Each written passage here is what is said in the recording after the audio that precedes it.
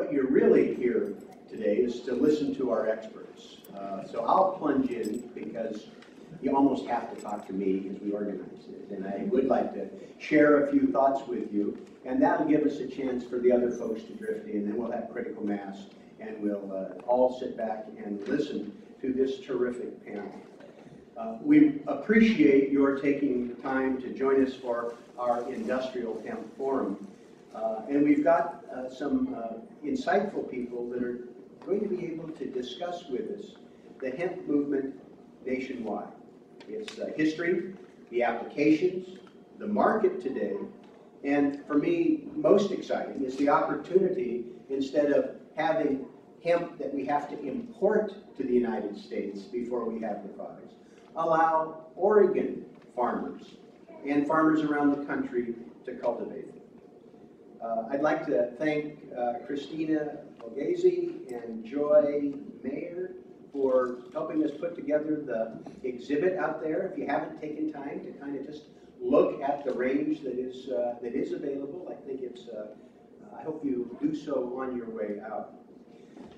20 states have passed pro-industrial hemp legislation. And more telling, 10 states, including Oregon, have passed legislation that removes barriers to its production. Let me read them. California, Colorado, Kentucky, Maine, Montana, North Dakota, Oregon, Vermont, Washington, and West Virginia. Pretty wide range of states all across the country. Now, as I think most of you know, hemp products are perfectly legal today. There is a retail market in hemp products we think is about $500 million now. I frankly think that's understated. We've watched the estimates since I've been working on this. The estimates kind of go up about the range of the market. And I will tell you that I'm convinced if we're able to move forward with actual hemp cultivation in Oregon and other states, I think that market is going to expand. The hemp, there'll be more competition for it, and it can be grown locally, not imported from Europe or Canada or Kamchatka or someplace. So the supply line is shorter and the competition is greater. So I think that means that it's going to have overall an opportunity to make hemp products even more competitive than they are now. Additionally, it's going to, I think the attention that is going to be directed as a result of what's going on in Oregon and other states, we're going to watch the expansion. So I think there will be more attention, more involvement, and I think you're going to see even more commercial application. So from my point of view, it's gone from less than $1/3 billion to $500 million, and I think it's going to expand dramatically. You see some of the products out there. This is a hemp flag. Gerald Polis and I arranged for it to be flown over the United States Capitol on July 4th.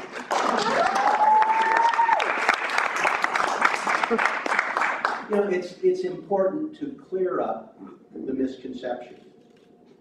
Industrial hemp. Now, why don't you repeat after me? Industrial hemp is not marijuana. Right?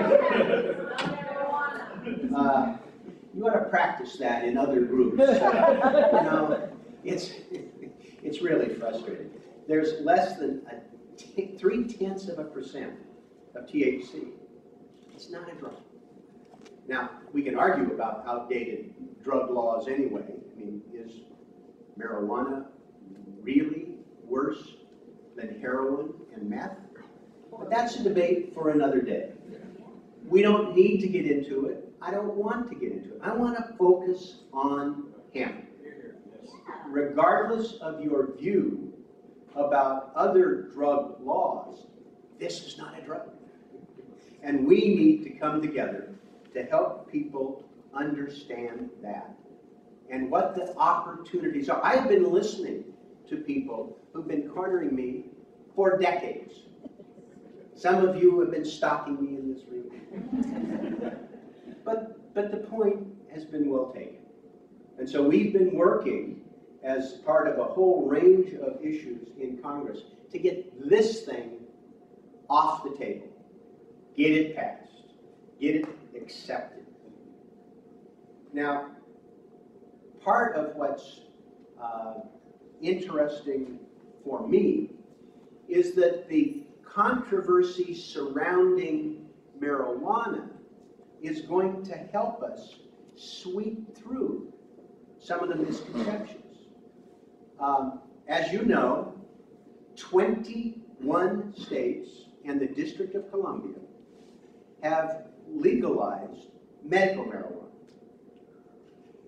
Over 110 million people live in states that have medical marijuana where it's legal.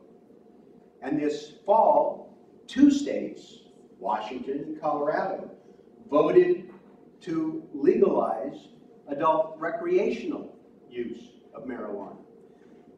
What happened is this has set up an interesting conflict with federal law.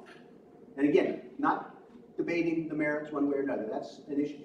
But President Obama famously said, when challenged, is the Department of Justice going to be prosecuting Colorado officials for doing what they're required to do in the state constitution, which over 55% of the people told them to do? And the president said that he had bigger fish to fry. And that's true. And so we had the statement from the administration, which was logical and a way to avoid an unfortunate conflict between the state and federal authorities. We do have bigger fish to fry. The problem was that there were 83 independent U.S. attorneys who were frying those smaller fish. So we sought and obtained clarification from the Department of Justice that they would not essentially be prosecuting people who were operating under the color of state law, and set up some conditions whereby that would be respected. Well, this helps us even more, because if you can have a regimen in these states where medical or recreational marijuana is legal, and you can do this to the satisfaction of the Department of Justice, it ought to be a no-brainer to set up a system whereby hemp meets that criteria and would not be prosecuted. It's very, for me, exciting to have that guidance from the U.S. Attorney laying out the priorities, but even more important for us in Oregon, the U.S. Attorney Amanda Marshall has stated that her position will be to rely on state and local authorities to address localized activities. And in a recent letter, and we've made copies, I think, from U.S. Attorney Marshall, the department expects that states which legalize cultivation or use of cannabis, whether for industrial purposes, medical purposes, or otherwise, will establish and enforce strict regulatory schemes that protect the 8 federal interests that are identified. They will take a trust but verify approach. And as long as the state follows through in imposing those controls, it's not likely that they will be, there will be any threatened federal act, and federal action will be less necessary. Look at the actual language, but the point is, if that's the case for marijuana, it certainly informs the guidance for hemp. So it ought to be easier, more direct, and virtually no reason that there would be any involvement. And it's important for us to give clarification to the men and women who may decide to be involved, that they're not going to be interfered with. And I hope that it gives the assurance to the state. The state has been extraordinarily, I think, forthcoming on this with the Department of Agriculture and the state legislature. So we're, I think, well positioned, and we'll actually have an opportunity to hear from a representative from the State Department of Agriculture today. Now, you may have noticed the last few months have not necessarily been the shining moments for the United States Congress. There have been some controversies and some dysfunction. But for me, one of the highlights in a really miserable period was watching in this Congress moments of bipartisanship around the hemp issue.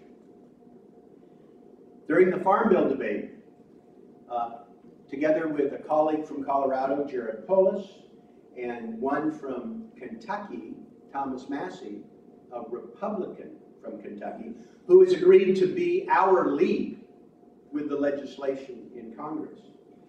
We offered what we thought was sort of a simple common sense amendment. That's always a danger sign in Congress because those are the first to lose. That would allow colleges and universities to grow and cultivate hemp for academic and agricultural research purposes. And it passed. It passed with bipartisan support. I think it was 225 votes. And that provision is still on the table for the Farm Bill discussion we have now. And we're working for the conference committee, and some of the stuff that's going to be in the bill makes me cringe. I don't know that I'm going to be able to vote for it. But I think we're going to be able to keep this provision and be able to do something else that's very important. It's not just to give a clear signal to Oregon agriculture that it is appropriate for them to go forward if they cultivate it as they see fit. It's important to help them cultivate it. And for us to be able to do the research that OSU is capable of doing, they do amazing things there to help other Oregon industries, from the cheese makers, people who brew beer, wine, small fruits and vegetables, their forestry. I mean, they are not just American experts, they're global experts at OSU. Tremendously powerful research capacity. And now they might be able to do research on hemp in terms of how to grow it and product applications. That is a part of establishing a new element for Oregon industry. We're about to hear from an all-star panel. I think I've stalled long enough. I think we've got everybody here who's going to be here. Although, thank you, Cable Access, for being here.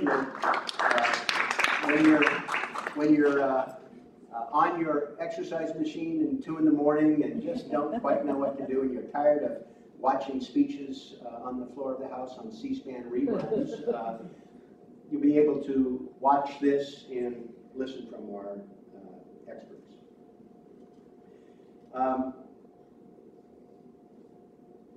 I did want to acknowledge how helpful the Department of Agriculture's Katie Koba has been. She's the director, in talking through with her the nature of this federal partnership. Whole Foods, a leader in adapting alternative products to retail markets and helping them become more mainstream. Thank you. Hearing from Rick Rutherford, an Oregon farmer I just met for the first time from Dufur, who's interested in doing a deep dive in cultivating hemp. Well, I think the stakes are high for Oregon. We want to be able to strengthen our economy, particularly what happens in rural, small town Oregon. Being able to have one more product that they can cultivate that has a number of applications, I think is a step towards helping the economy in an area that's been battered by the recession. And as we research, grow, and be able to have access to hemp, I think it's also going to help small entrepreneurs. I mean, people who have ideas for hemp products that can be more affordable and accessible. So I think it's going to unleash other areas of economic activity. So why don't we just invite our panelists to come forward. take a seat. We might just ask each of you to just make a couple of brief words of self-introduction and then kind of launch in. We're going to ask them each to speak, 5 minutes or so to sort of lay out your perspective.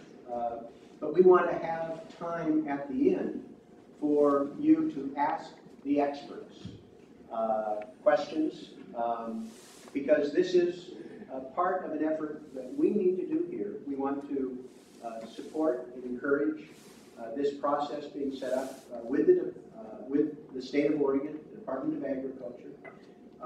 We want to learn from one another, and we want to inform the public so we can lay the foundation. I would like Oregon to be a leader as we move to the point where it is clearly going to be authorized under federal statute, and we are doing more for research and product development. But Oregon, once again, is poised to be a real leader, and we can't thank you enough for being here today to be part of the conversation. And if you wait 30 seconds for me to get situated so I can start taking notes, I would appreciate it. Welcome.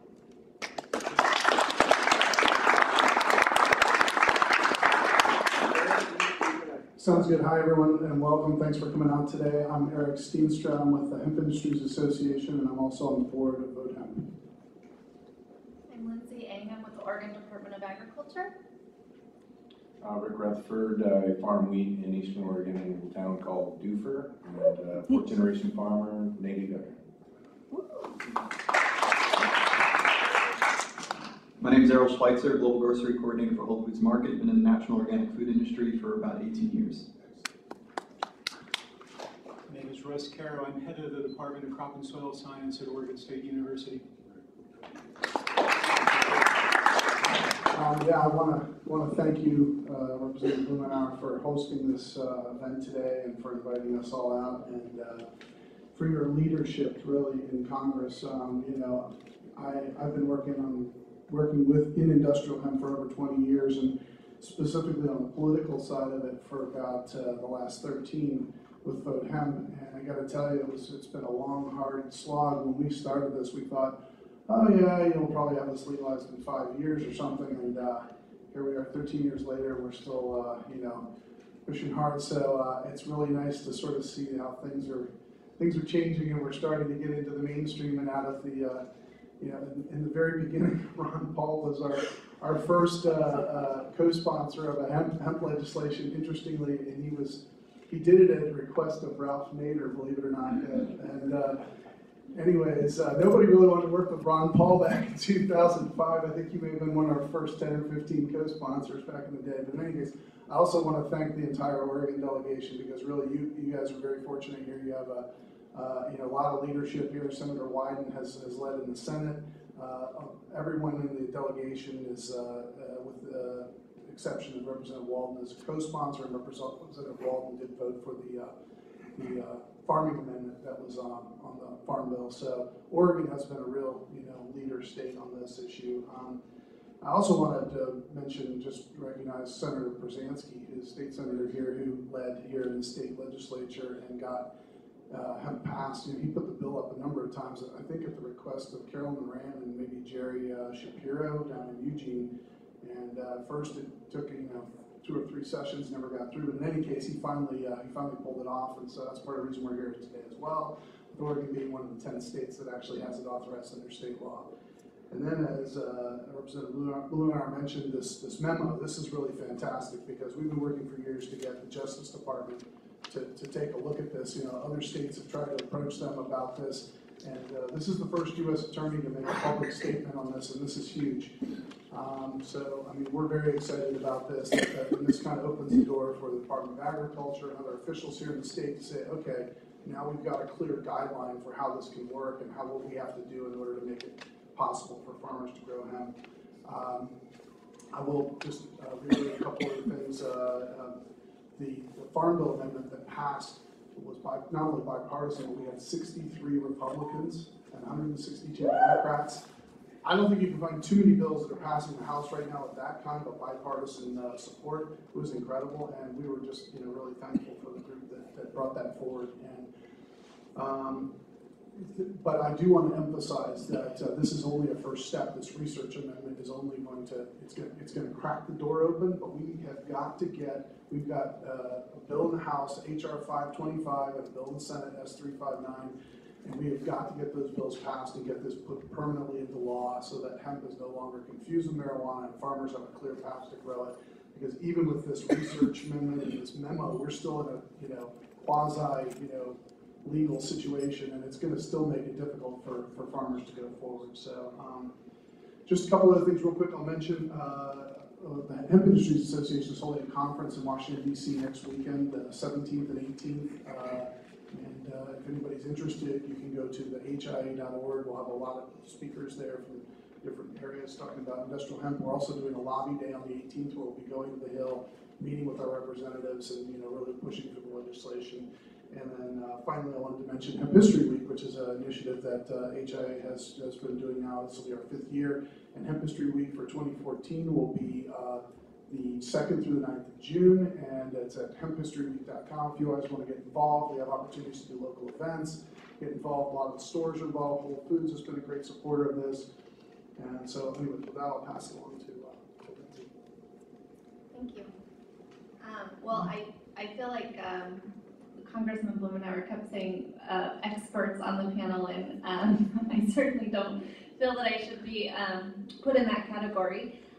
But we are navigating the waters at the Department of Agriculture and looking at developing rules. And so we're very interested in learning from those that have experience in industrial hemp and how we can make the rules here in the state common sense and work for farmers and handlers.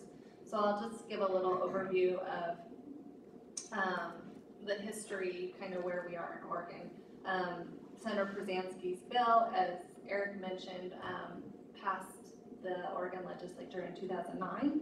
And I think we've talked about it, and most of you in the room are familiar. The Department of Agriculture did not move forward at that time in promulgating rules because of the quasi-legal status. There was some concern that given the Controlled Substances Act and the need for a DEA permit and the illegality in most cases for you to grow hemp, we didn't want to be licensing farmers to be able to grow it if it was putting them in jeopardy under federal law, as well as us as the state agency. So when the Washington and Colorado electorates passed their legislation last year, we put together an internal team to start looking at if we had medical marijuana. We have medical marijuana in Oregon. If we had marijuana for personal use that would be legalized in Oregon, would that change what we could do? And then we saw the August 29th Department of Justice memo that Congressman mentioned that had how states can move forward and the 8 kind of principles for a robust enforcement system that the Department of Justice would be expecting. And so we've looked at that, and we've been looking at moving forward. And so where we are now is we've kind of developed a rules advisory committee. Like I said, well, in any legislation that we do, or not legislation, sorry, in any rulemaking that we do, we always want to make sure that it's going to be applicable and common sense for the actual producers and handlers. So the Oregon law focuses on licensing and permitting of growers and handlers.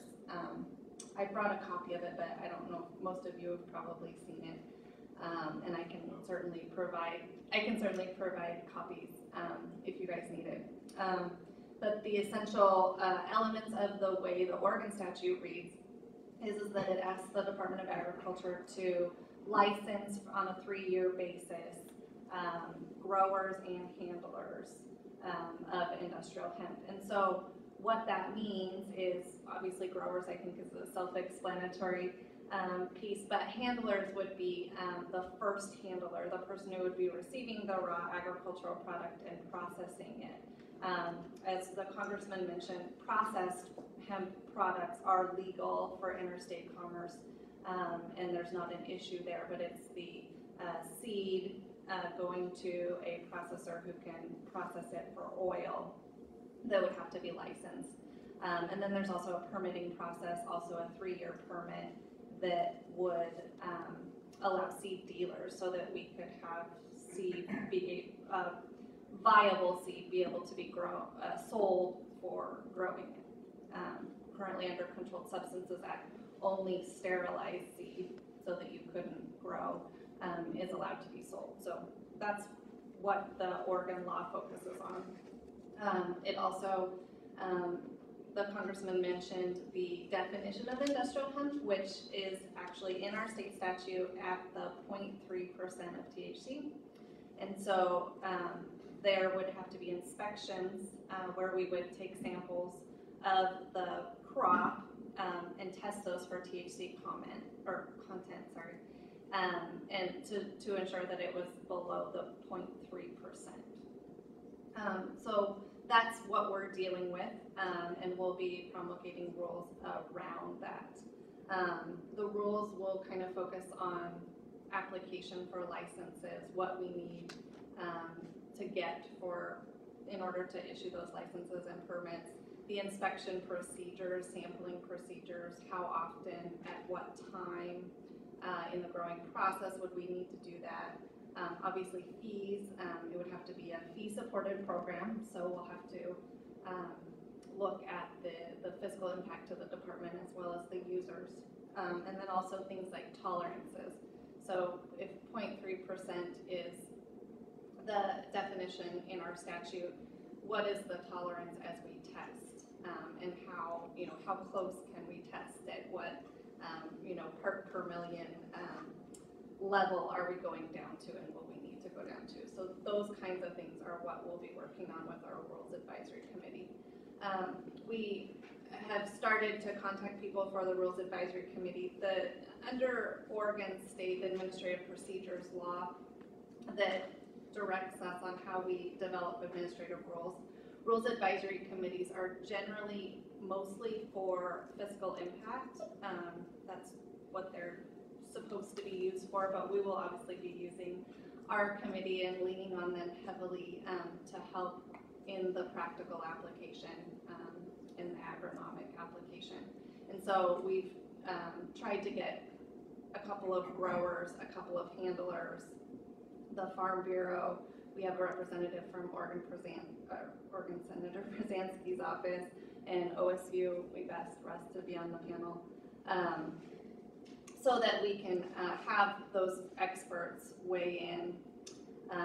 And then as we meet with that committee, and we're hoping to do that in early December, then the rules process is such that we would have an open comment period and a hearing, potentially multiple hearings if we feel the need to, but we put out the draft rules and then have an open comment period where we would take comments, review those comments and see if any changes need to be made before the rule went into effect. So we have said, I think there was an Oregonian article this week that we would like to have the rule in place by the spring planting season. That's a very aggressive timeline, and we'll be working on that. So that's why we're getting started in early December. So we hope to have rules out for comment by definitely first quarter of next year. I think that's mostly what I have. Oh, sorry, one more thing. This is probably our most important thing. As part of our Rules Advisory Committee, one of the things that we are looking for, so if anyone in this room knows of someone or is somebody who is a fiber handler, a first handler of fiber, we have a couple of representatives on our committee that can do the oil squeezing and handling of the seed, but we don't have anyone at this point that can process the fiber. We'd certainly like to hear that point of view because there's a lot of fiber, as we know, that'll be produced. So I will talk to you hopefully after the panel. Thank you. Yeah, wonderful. I would like to offer my thanks to Congressman Blumenauer and his staff for having me on this forum and for having this actual forum, and for all of you folks to come down here and check it out, because the more information we get out about hemp and what a fabulous plant it is and what it could do for the economy of Oregon, one, and for the economy of the United States is just tantamount. It's very important. I am not necessarily an expert by any means, but I have educated myself on hemp. Because as a wheat farmer, what we traditionally do is we grow one field 1 year with wheat. When it's harvested, you leave the stubble on the ground, and then that field stays fallow for an entire year so that the plant breaks down and it puts nutrients in the soil, and you also get some moisture from the rain and so forth that gets stored in the ground. And that's what the wheat seeds use to grow up again. We found out that hemp is a fabulous rotational cash crop that you can be growing in this field 1 year and you have wheat in the other, and then you swap them back and forth. It works very well as a natural herbicide because it grows a lot faster than the weeds do, and it crowds them out essentially. So you wouldn't have to use quite as much herbicides as you would with the traditional wheat that we do right now. And I would rather not have to do it. But there's a lot of weeds and stuff that are very aggressive. There's thistle and morning glory and things that just will take over a field really quickly, and you lose your yield. We had our first hemp harvest in the United States in over 50 years in Colorado. That was awesome, and I hope to be able to do that myself very soon. And I have to ask the question, well, why can't I myself grow hemp? And that question is that some years ago, some very moneyed interests, the Hearst family, the DuPonts, the Rockefellers got together, and they came up with a thing called the the Marijuana Tax Act.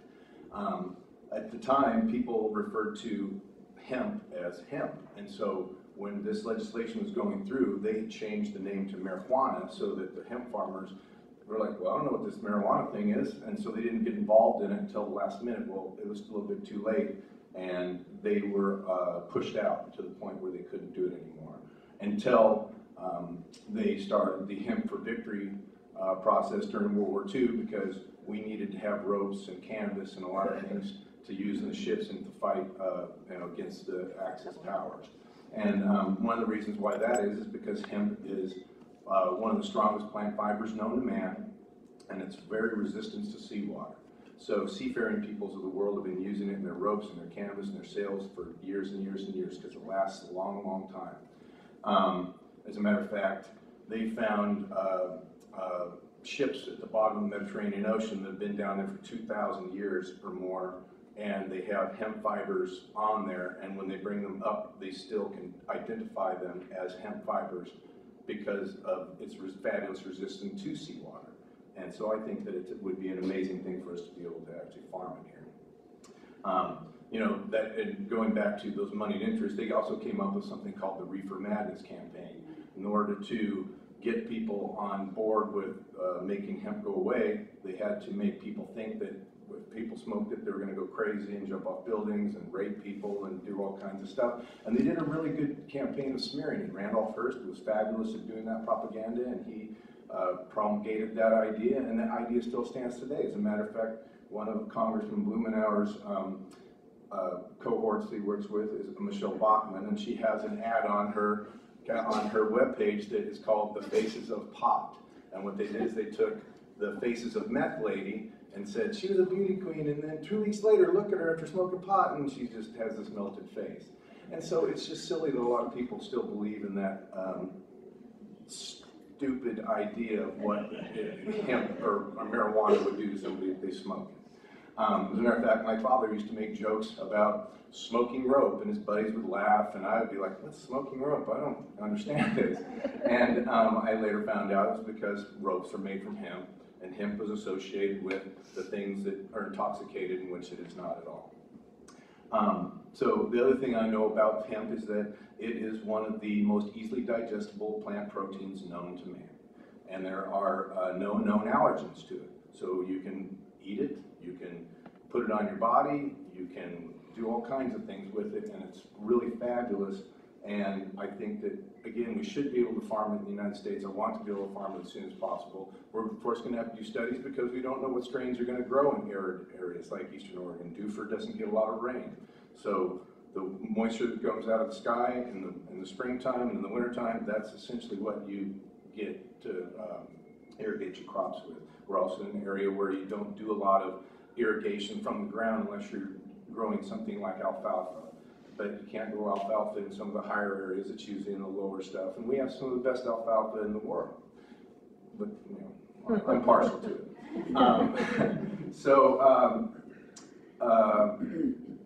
Again, it comes down to educating yourselves, and that's one of the things that I did was educate myself on it as much as I could with the limited things, the limited information. More information is coming online nowadays, which is fabulous. But recently, a gentleman did a really simple film called Bringing It Home. It's a great little documentary. It's really short, it's funny, and it's got some great information about the differences between the cannabis indica and cannabis sativa, why they're cousins, and why we should be able to tell the difference between the two. So if you guys could get a chance to look at that, I don't know where it's on Netflix or whatever, but you should be able to find it someplace. But it's called Bringing It Home.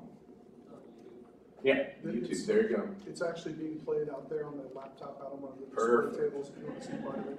So I urge everybody to watch that. So yeah, that's all I've got there.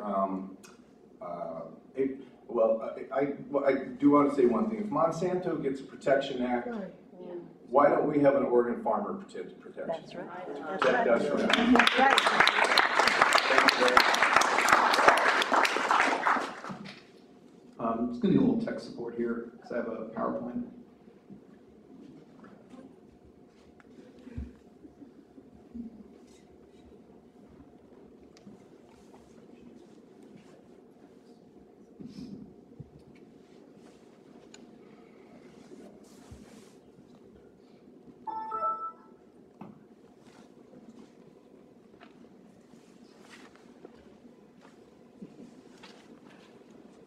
Sorry, they gave me the option of doing a PowerPoint and said yes.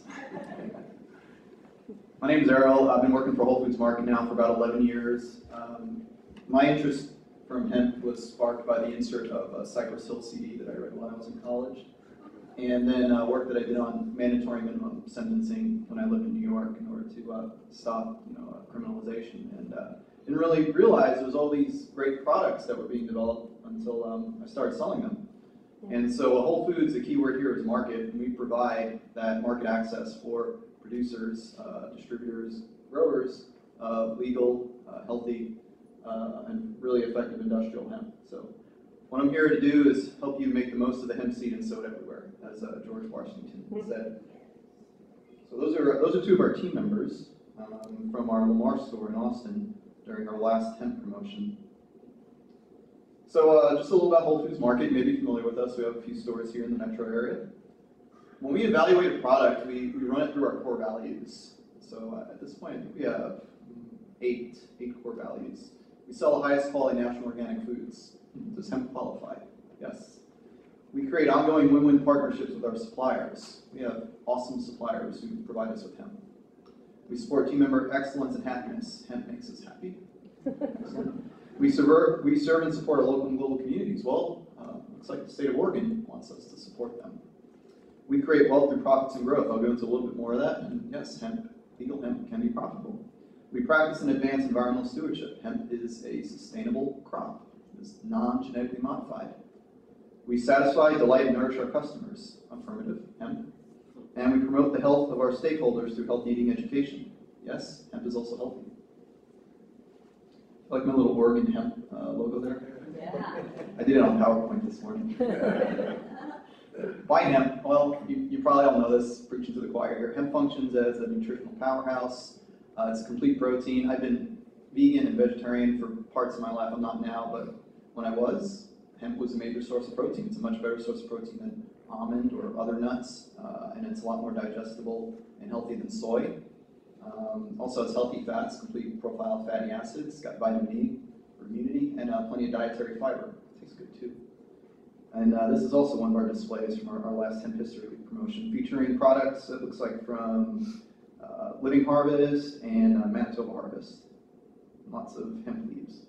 So you've probably seen stuff like this. This is sort of the market justification. There's a lot of stuff you can do with hemp. Those tables out there from Hemp Industries Association and their allies kind of show that. So you have hemp seeds, hemp stalks. When I heard Congressman Blumenauer mention about $500 million, I think that's radically underestimated, just from how much I know we sell and going out to our competitors. Seeing 2-pound bags of hemp seeds at Costco now, going to farmers markets and seeing hemp everywhere, I estimate that number is a lot higher. And that does not even scratch the surface of market potential when you look at all the things you can do with it. Did you know that cars currently have hemp parts now? A lot of imported cars. I didn't until recently. So hemp at Whole Foods, we got about 90 brands that currently use hemp ingredients, mostly from Canada. About 300 products on or off. We don't really have very good data at Whole Foods, so it's our estimate, as my friend Christina would know. Right now it's about 25% annual growth. So that's a multiple of 3 or 4 of our own company growth. That's one of our top growing trends right now, and it has been like that for the last 3 to 4 years. And it's also the core ingredient in growth brands. So you got all these awesome companies that are utilizing hemp. A couple more recent items, including a really great veggie burger from Kansas called Hillary's. She's got a hemp burger. I saw a hemp tofu that we're working on. Instead of soybean tofu, it's going to be tofu. So we've got a lot of products that we can be derived. Obviously, soap and cleaning products is a big thing. Non-dairy beverages, hemp as a nut milk, for cereal, for baking. Cereal, snacks, and bars. Nature's Path has done a fabulous job with marketing hemp in their products. Vegetarian meat protein sources, so not just protein shakes as an alternative to whey or soy, but also, like I said, meat alternatives, burgers and hot dogs and tofu, etc. I've actually seen hemp yogurt. Not sure if we've commercialized it yet. It wasn't that good, but we're working on it.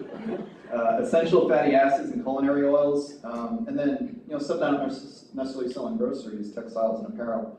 And then finally, talking to our construction team about utilizing hempcrete. We actually did a promotion on hemp as a concrete source in Colorado this summer during our Hemp History Week.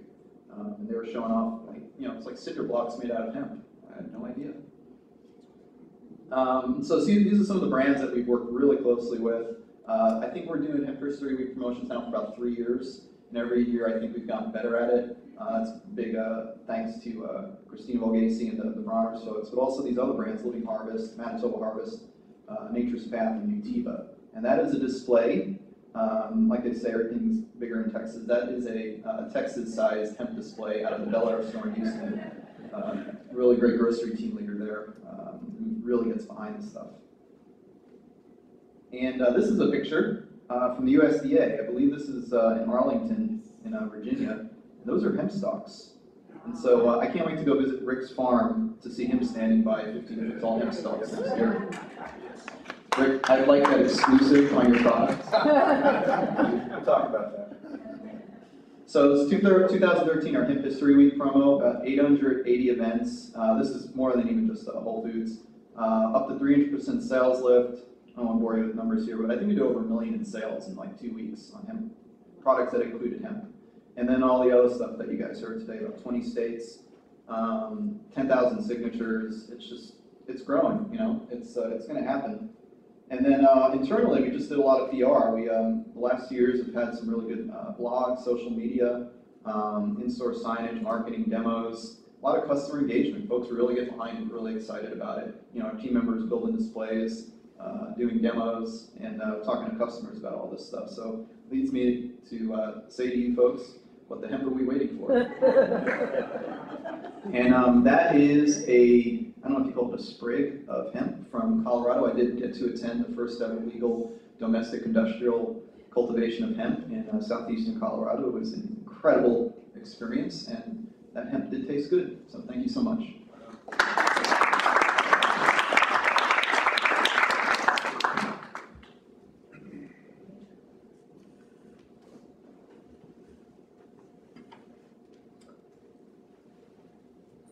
My name again is Russ Caro. I'm head of the Crop and Soil Science Department at Oregon State University.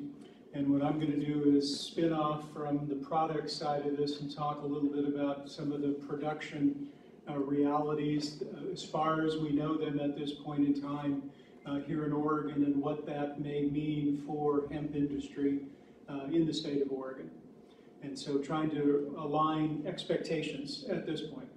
So crops, new crops, alternate crops are nothing new to the state of Oregon.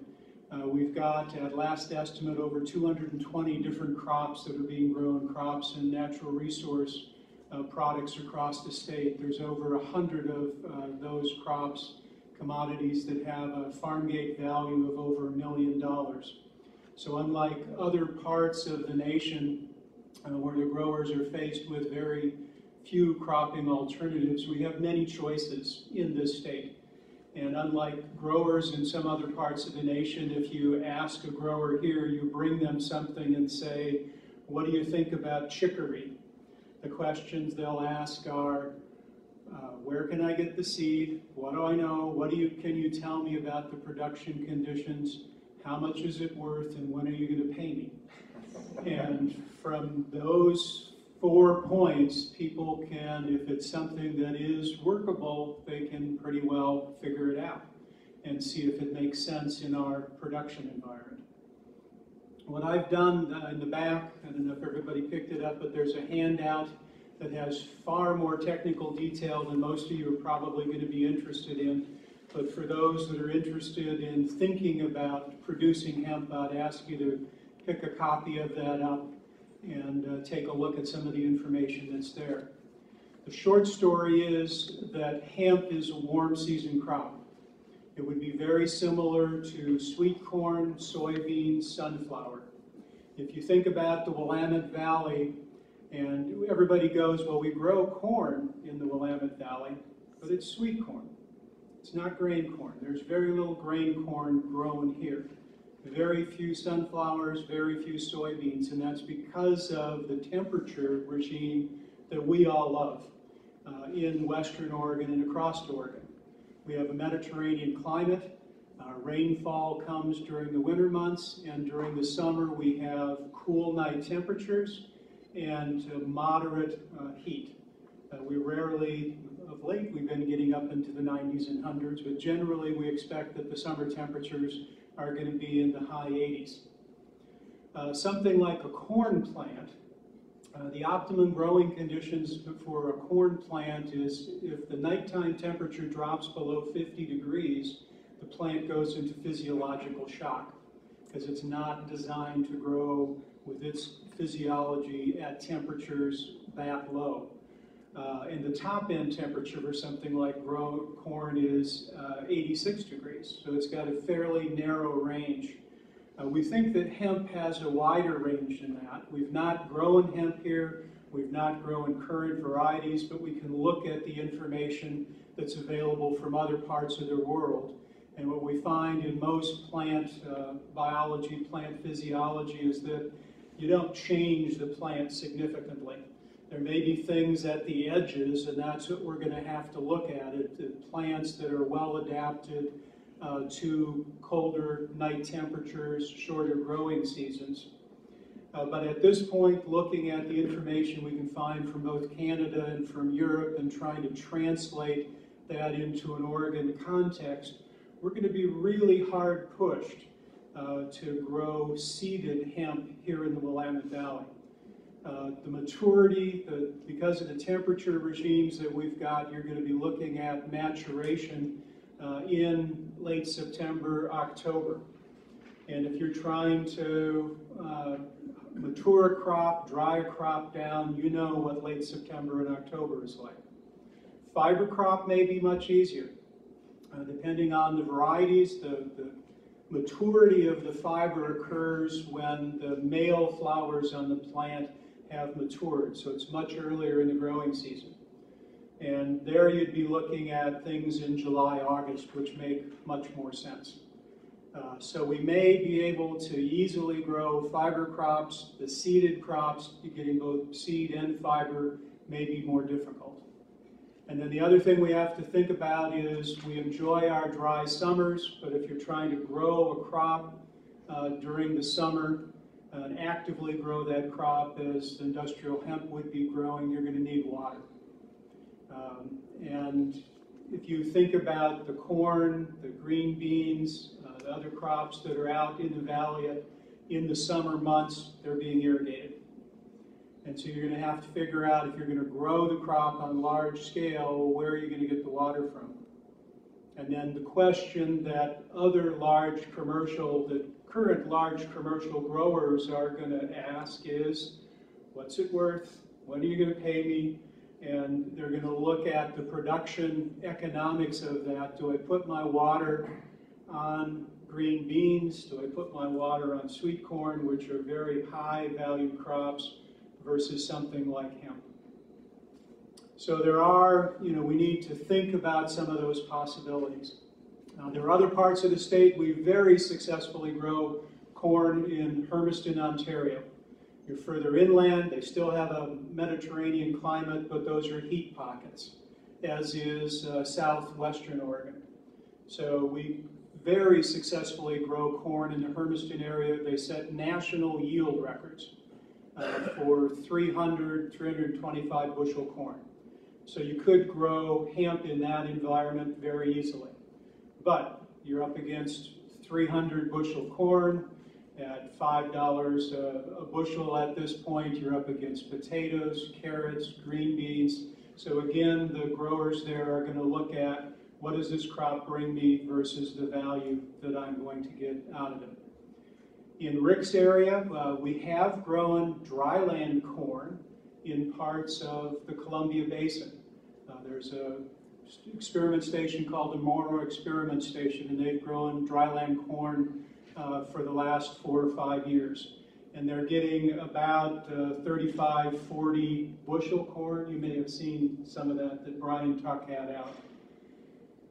But again, if you're getting 300 bushels in the irrigated area and you're getting 35, 40 bushels in the dryland area, again, align expectations for what you're looking at as far as yields in those possible situations. So I guess as I think about this, we can do anything on small scales. If somebody is interested in growing a crop, in this state we've got a pliable enough environment that you're going to be able to grow what you want. You're going to have to figure out where you get the water from. You're going to have to figure out how you can plant it early and what you can do as far as protecting the seed so that you can get it planted and capture early season growing heat units. There are ways you can look at it, but don't assume that you're going to be able to immediately, once we've got it legal to grow, that it's immediately going to move out into large-scale production. So think about those things, align expectations appropriately, and we'll be in good shape.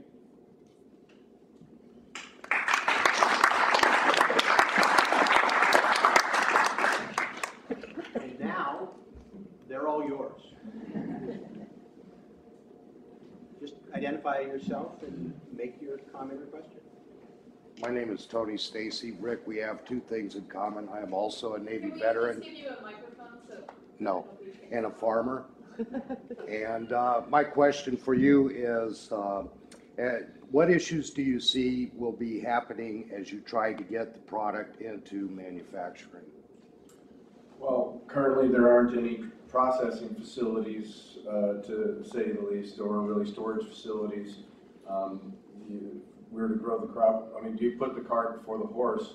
We have to, is the market there? The problem is going to be, it hasn't been grown in the United States in over 50 years until just recently. Who are the people that are going to be that are going to build those facilities? Are they going to want to invest the money to have a retting facility? And retting is when you break the stalks down to get the hull out the inside of it and then use the fibers depending on what it's going to be used for. So hopefully there'll be people out there that will see the future in it and they will want to invest in it, or maybe the money will come from the federal government so that we can get this going and make an alternative type thing to help the economy. That's, I think, going to be the issue, the biggest issue. First, we have to learn what strains are going to grow best in what regions. As Russ said, hemp grows all around the world, so we'll have to find the strain or variety that works the best in our climate. Hopefully it'll work. I don't know if it will work. It possibly won't. Well, we'll move on to something else, but I'll do my best to further it around the country so that other people where it can be grown can use it. So it's just that infrastructure thing has to be put into place, and that's going to be, I think, the biggest hurdle. Yeah, just one other thing on that too. I think that the other side is the farming side as well. You know, the companies that produce equipment for farming here in the U.S. haven't had any demand for hemp, and so a combine for hemp is going to be a little different, or they might have to make some adjustments. There's going to be some need to invest both on the, you know, on the harvesting and processing side. And I know that in Canada, for example, they've been working on getting fiber processing up and online. It's a lot more expensive to set up a full fiber processing line. And there's several companies that are looking at creating biorefineries, but it's taken a lot longer. So the seed side is probably where the market could move a little more quickly. It's easier to harvest the seed and it's easier to process it. So fiber might just take a little bit more, but it is going to take some people with vision and some money to come in and make all that happen. Well, on a second note, though, I did speak to a gentleman who farms hemp in Manitoba a few years back at the Hemp History Week celebration, and I asked him what they use to harvest their hemp with, and he said we use a wheat combine. And I was like, oh, that's amazing because we grow wheat. So. Thank you. Hi, my name is Chuck, and my question is about what defines hemp from marijuana, and the problem that Oregon might have to have such a narrow, limited definition of hemp as being a 0.3% of THC, and literature indicates that medical marijuana is defined as 17% THC. 0.3 is so narrow. Is the market potentially crippled, and are farmers practically limited by having such a narrow definition of hemp? And ought hemp be defined as 5, 6, 7, 8, 9, 10% of THC, and so the federales don't hammer anybody for having, so that the farmer can in fact explore a range of seed type? Because apparently, if you just say 0.3, then your market's limited to whoever's generating that, which could end up being Monsanto with their now copyrighted type of seed. And aren't we in a pickle, really, to limit to 0.3? And isn't there, doesn't the Department of Ag need to be pushing the feds to kind of mellow out and allow a broader definition? So the 0.3% of THC definition is actually not in federal law. In federal law, they don't define industrial hemp from cannabis, as we've talked about. However, it is in our state statute. So as the Department of Ag, it would have to be a legislative action, not an agency action. I believe that the 0.3%, and you guys can probably talk about this more better than I can, but I believe that that's kind of an industry standard for industrial hemp because it cannot be construed as having any value of the THC to use for drug purposes or use as a drug. So that's where I think it came from. My question is essentially then a political one, isn't it? Well, yeah, so just a little quick history. The standard was developed in Europe and then in Canada, and so it's sort of been a de facto international standard. We didn't come up with that as unique. We kind of said, okay, this is what's working. And the Canadians and the Europeans have been able to develop a hemp industry around that standard. Now, does it limit you somewhat? Yeah, it might. Is there a variety of hemp that has 0.5% THC that might be better? Yeah, it might be, and that might be something we need to take a look at down the line. Will we ever see a situation where farmers are growing hemp at 5 or 10% THC? I seriously doubt it, because you're talking about psychoactive varieties that somebody could pull out of the field and smoke. So I think that you have to make a distinction there between, generally, internationally it's recognized as above 1%. You get into varieties that then have psychoactive potential when you're talking about the THC. So, but I wouldn't disagree with you that it might be nice to have a little bit higher or have the flexibility to be able to say, hey, maybe a little higher than 0.3, but it is kind of what it is. Yeah. There's a number of crops that have other levels. So something like canola has to be below 2% uric acid. So it's not versus industrial rape seeds. So it's not uncommon to have these kind of biological limits, and there are seed certification systems both in Europe, Canada, here in the US, that once you've got varieties that are known to have these low levels, to maintain those is not a problem. You can do crossbreeding among the varieties that are low in the THC levels, and you should be able, there may be the occasional variety that would be useful or may have some useful characteristic. Through traditional plant breeding, you can oftentimes take something like that, breed it into your low lines, and breed something that has the new characteristic using standard breeding techniques. My name is Paul Milius, I guess interested citizen and in the medical marijuana program. Do you expect significant opposition to this change from the paper and timber industries? They've long been supporters of the war on drugs because, hemp is a competitive product for them. That's one question. Second question is, when I lived in northern Illinois before I moved here, there was still acreage, and some of it in State Park of hemp fields that was left over from World War II. Do we not have any research data on growing hemp from those years that might help us as we look at this new era of gloriousness? To answer your second question first, we do actually, the picture that Earl showed of the 15-foot tall hemp plants in Arlington, that was actually a USDA researcher named Lester Dewey who grew hemp in Arlington Farms, which is now where the Pentagon is located in Arlington, Virginia. And we've actually got his diaries, he has published a lot of research on it. So we have a lot of historical stuff, and I noticed that Rick has a great book here too by Chris Conrad called Hemp Lifeline of the Future. There's some other books out there. It's not super technical on the growing side, but there is a lot of historical information out there on hemp farming. There are bulletins. There were the USDA and other states did research bulletins back in the 40s. So that kind of information is available. Unfortunately, there was a USDA Ag Research Service breeding program in Wisconsin, had been here in Oregon, down in Corvallis and Albany, and they pulled it out in the late 1930s and moved it to Wisconsin because conditions were better there. Unfortunately, as we went through this whole craze in the 40s and 50s, they dumped all the germplasm.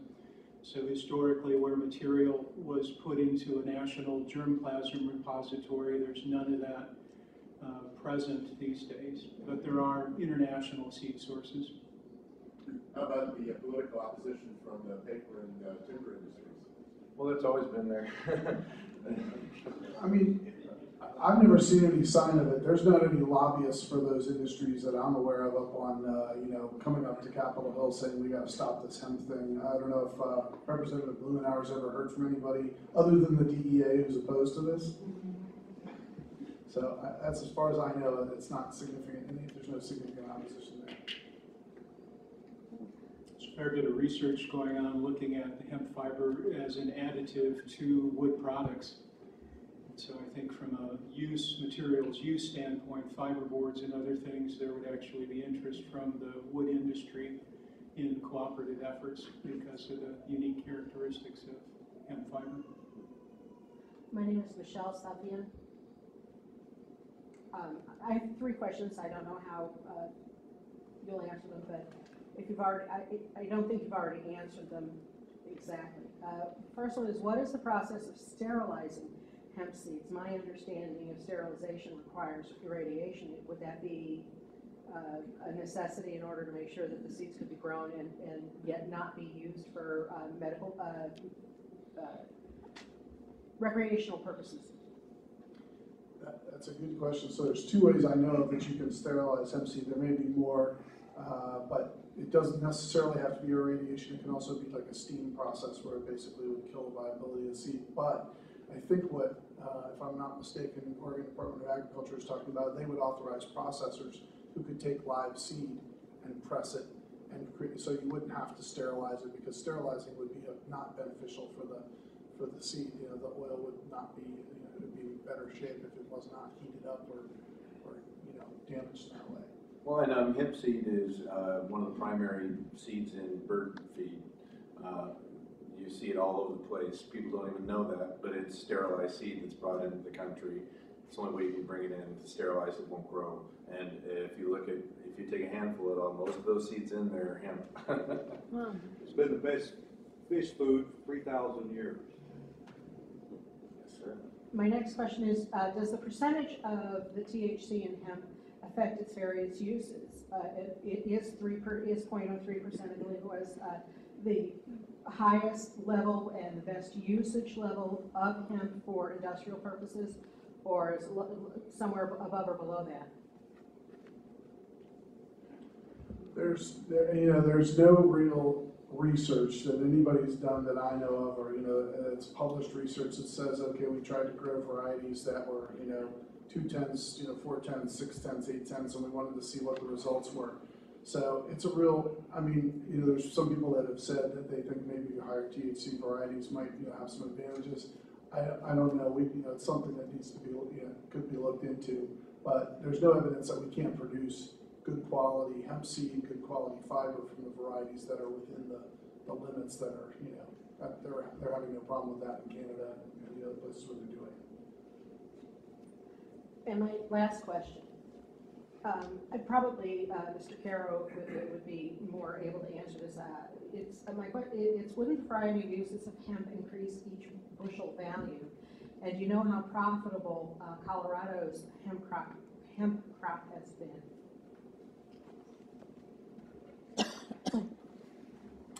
So the things, varieties oftentimes will differ in protein. We're not looked at any of that kind of detail, but there certainly will be some differences in protein content, protein composition, oil content among different varieties. So from a seed standpoint, depending on how you're going to use the variety, there would be differences in value potentially, but I don't know what that range is at this point in time. And I don't have any information on I don't know if anybody had the Colorado, seeing what the yields were there. Gentleman over here might know. My name is Tim Pate, and I held up the hemp board earlier when I waved this around. It was one I made with CNS Specialty Builder Supply 20 years ago with Bill Connie and David Seaver. I was on the board of directors of that. And I've been working with the Colorado group all year. And what we did was we covered as much seed as possible, and we're going to use that for the 20,000 acres that we have promised to us this next year. We just finished with the first 200 acres. Wow. With the biomass that they came off, that some of it's still in the field, and so it may or may not be recoverable. We will be using that for research and for the production of hempcrete is what we're expecting for the rest of that. We are working with some other individuals. We really don't have anything we can announce currently, but we may, within 48 hours about some plans. So things are moving along. I appreciate all the free advertising you can get in our organization all day. And quite frankly, we are very, very interested in all the things you were saying. I live here in Portland, and I've been involved in Oregon for a long time, but we weren't growing hemp here, so I had to go somewhere else. So forgive me, but I'd rather do it here, and I'd rather do it in Washington. And so one of my questions is an obvious one, especially with a federal official here, is that if I do grow it in Washington and I want to transport it to a hemp plant in Oregon because I don't want to build two plants right across the river from each other, would that make me a transporter of Schedule I drug material and subject to federal prosecution? I think that's going to be an important question for people who will be handling this stuff, as I intend to do, as much as I can get.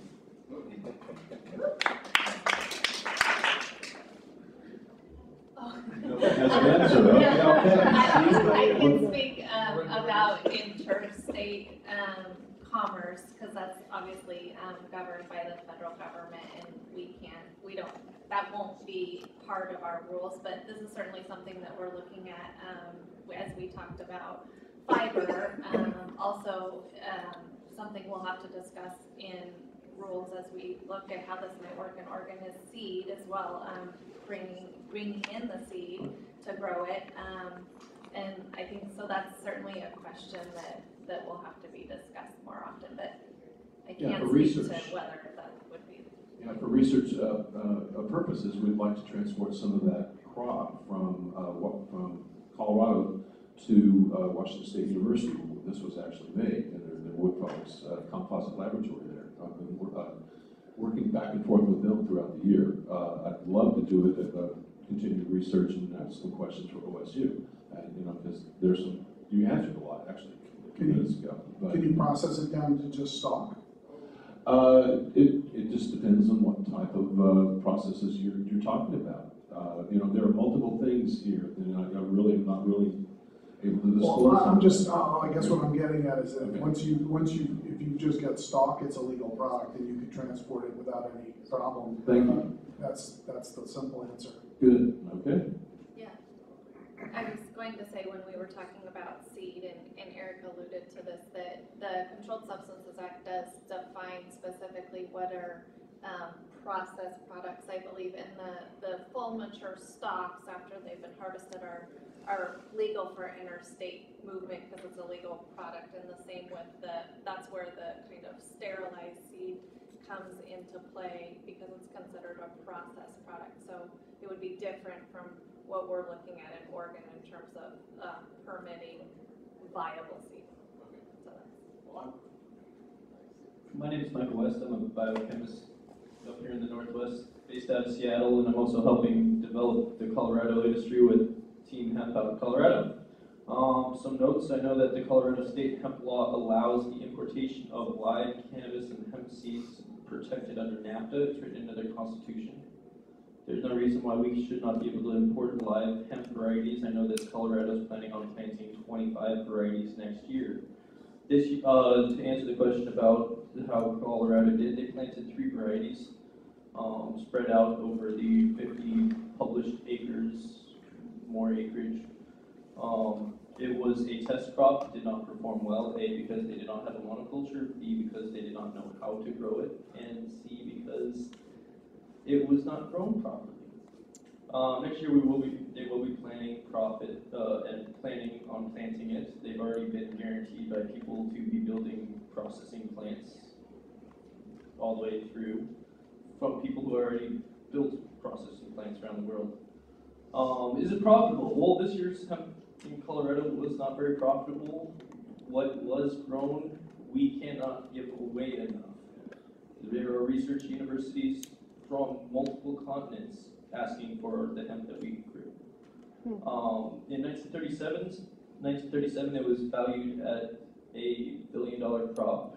I believe due to inflation, that puts us at about $16 billion, and that's with the value at $1 to $5 a kilogram.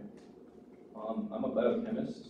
My primary interest is building aerospace parts out of hemp, but I'm pretty sure those sell for a little bit more than $1 a kilogram, on the order of thousands times more. So is it profitable? Grow as much as you can, please.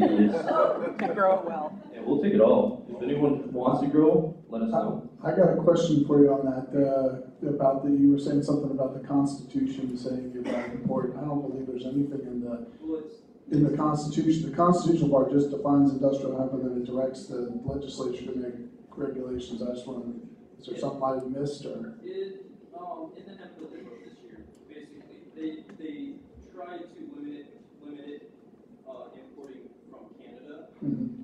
There are a lot. Colorado is, they say, allowed to import it from anywhere in the world. Will the DEA prevent that? Will customs prevent that? Right. But we know that this year's crop was planted from European seeds. Right. Not legally imported though. Yeah, and that's to be defined how. Right. But this year's crop will be from American seed that we're planting next year. And the seed that we have in Colorado can plant 20,000 acres. Hi, my name is Kevin Stewart, and I noticed a couple of weeks ago a story came across the wire about how redwood trees are actually really good at sequestering carbon, but they don't grow in a very large habitat, whereas hemp grows all over the world. And I was wondering, number one, I haven't noticed any of the stuff you had up here today addressing hemp for fuel. And the other thing is, with this ship being at the bottom of the ocean for 2,000 years and the hemp is still viable in its form, has any thought been given through your organization as hemp as a viable form of sequestering carbon? Yeah, so the carbon sequestration is definitely, I mean, that's a fact. And the building with hemp hurd, where they're basically locking it into, mixing it with lime, and then that actually sequesters carbon. And research they did over in the UK on that shows that there's actually more carbon captured in the construction process than what's normally released. So it's a carbon negative construction process. So that's pretty incredible. And actually, I think that's going to be a huge market for hemp once we get it grown here.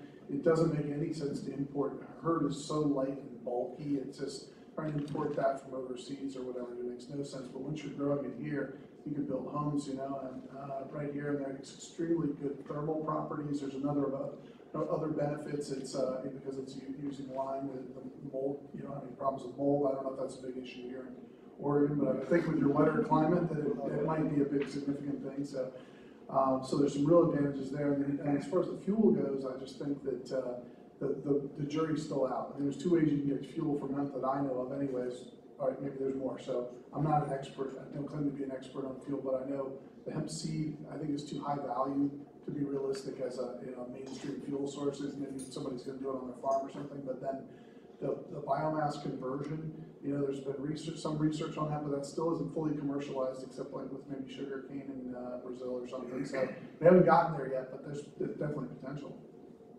I have a couple questions. My name is Sandy. I'm from Washington State, and I've been researching industrial hemp and doing a pilot crop this spring. And some of the questions that I have are, how is Oregon State going to with industrial hemp, we have two different tiers. There's consumption, and then there's industrial. So if you're going to be using industrial hemp for the purpose of putting it in your body or on your body, you're going to need to get a permit from the FDA because it's something that's federally regulated by the Food and Drug Administration.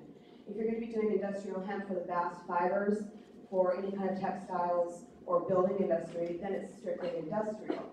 So then it's just an agricultural aspect. So in Oregon, are you guys pursuing both sides with FDA for consumption, or are you just pursuing industrial hemp for industrial purposes? My second question is, in Washington State under House Bill 188, we have a director who will be appointed to manage seeds. Is Oregon planning on doing the same sort of thing for procuring seeds that are viable for industrial hemp production? And also, in Washington, since we have legalized marijuana recreationally, one of my concerns is having recreational marijuana next to a hemp field. I'm in the process of working with our local farmers to do crop rotation for hemp, and I do not want to have their crops put in jeopardy with somebody who might be 1,000 feet down the road growing medical marijuana in their garden. So are these things being addressed in Oregon as well as far as zoning for the industrial purposes as opposed to somebody who might have a medicinal license to grow their own so that the crops aren't being cross-contaminated? So I don't think that I can answer the first question, but I'll start with the second question, which is the seed. So seed is a part of the statute in Oregon. And it directs the Department of Agriculture to write rules about the handling of seed, as well as the growing and selling of seed. So we have regulations already in Oregon, actually, for seed dealers. Any agricultural or vegetable seed producer or dealer has to be licensed by the State Department of Agriculture, and that will fall under a similar licensing process. So that will be something that will come out in the rules as we develop them. The third question, I'm sorry, was about potential cross-contamination. And we have OSU sitting on our panel, and we'll hope that they can give us some guidance there. Because the statute sets the limit at 0.3%, that's one of the things that I mentioned we'll have to talk about. What are the tolerances and how we will determine that. And we don't know, I don't think. I've seen some research or heard that the cross-contamination, having two fields next to each other could actually damage potentially both, not only you know, the THC level that you might be shooting for medical purposes, but also keeping the other one under 0.3. But I'm not a researcher and don't know that. So it will certainly be something that we'll have to look into. Right now, the statute doesn't direct us to have control areas. We'll have to work through that. That's gets into quite a bit of different other laws in terms of right to farm and that kind of stuff. We do have the Farm Bureau sitting on our Rules Advisory Committee. They're usually involved in those right to farm issues, and so hopefully they can advise us as well on that issue. It's typically done in a situation like this is there are generations of seed that are produced. So you start with something called breeder seed or foundation seed, and there would be very specific isolation requirements for where that seed could be grown. And then as you go through the generations, those tend to ease up a bit, but oftentimes the commercial crop is not harvested for subsequent seed use. And so you could have what would be called foundation registered seed. The certified seed would be sold, commercially produced. So even there, if there were some small level of contamination, it's not going to carry into the next generation of the crop. But we'd have to figure out what are the isolation distances that you need to have. And then it would be up to those people to work with their neighbors to make sure if they're producing early generation seed that they didn't have medical marijuana in those areas to try to keep the THC under control. Whoa. Lots of interesting questions, lots of information, some terrifically well-qualified people here. What we'd like to do is start to wrap this up. I think maybe our friends would be willing to stick around for a minute or two if there were some specific questions you wanted to direct to them. We want to express our appreciation for your being here and helping sort of set the stage. I think it was a great balance. I appreciate Hillary Barber from our team working on this. We anticipate that there will be more opportunities both on the state and the federal level, and make sure that we have, if you want to be up to date on what happens, we'll send out periodically some email notifications. So just sign up to be and indicate that you want to be involved. And we appreciate your taking the time today to sort of help us with this deeper dive, and your questions, I think, helped clarify things as well. So thank you very much. Thank you.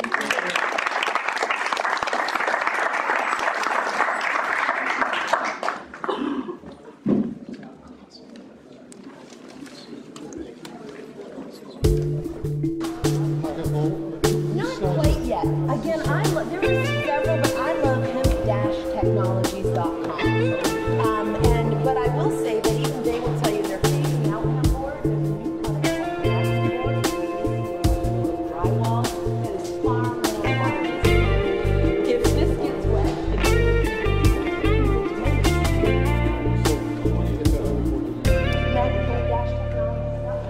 just keep saying unless they are. It's not available like